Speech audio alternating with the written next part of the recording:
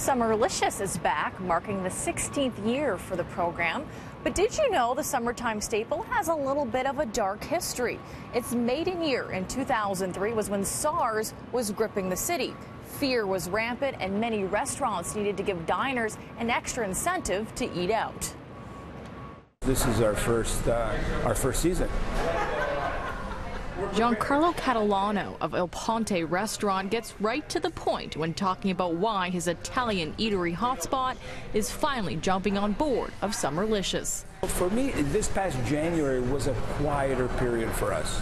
So I decided to partake in Summerlicious, and we're excited. Excited for the powerful boost Summerlicious can bring to restaurants eager to fill seats and customer stomachs. And Catalano has seen its influence firsthand.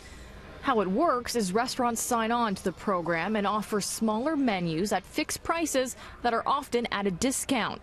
Just months after the program first started, the first Canadian case of SARS was confirmed in Toronto.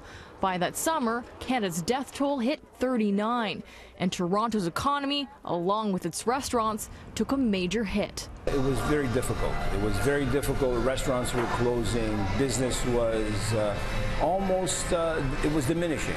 And there was no money for the proprietors and for us that were working in it for the $5 a day we used to make. And then came Summerlicious, and it was a great program. It brought flocks of people to their business. At the time when Customers. No one was going out? Everybody was afraid.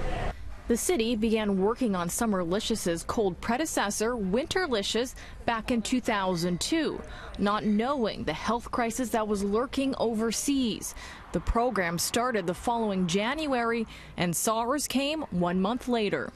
The first Summerlicious edition in July of 2003 actually helped quite a bit with economic activity and development for the city, especially in those hard times. Fast forward to 2018, and 200 Toronto restaurants are now on board. An estimated 7 million meals have been served, and it's generated more than $311 million in economic activity for the local restaurants.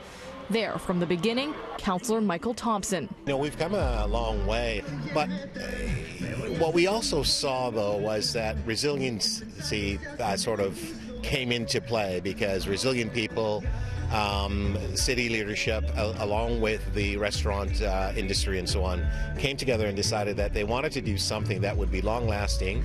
And that something was essentially to create the Licious program. We're excited. We have a wonderful menu that we created for Summerlicious. Day one, and Summerlicious is already pointing the way to a successful season for Catalano. Tonight we have 59, and we're very excited to showcase our kitchen, our service, and our beautiful restaurant. And Summerlicious runs from now until July 22nd.